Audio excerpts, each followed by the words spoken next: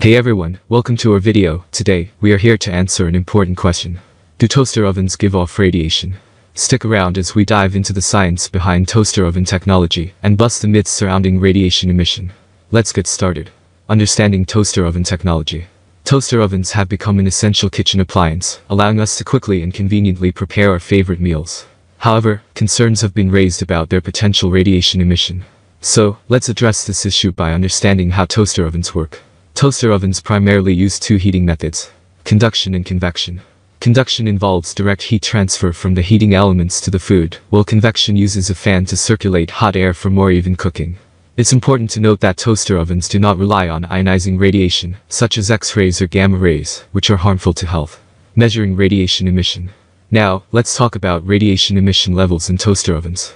To measure radiation, we use the term non-ionizing radiation. Non-ionizing radiation includes various types, like radio waves, microwaves, and infrared radiation. Toaster ovens emit infrared radiation, which is a type of non-ionizing radiation.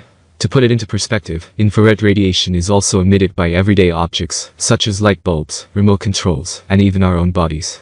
The amount of infrared radiation emitted by toaster ovens is minimal and well below any harmful levels.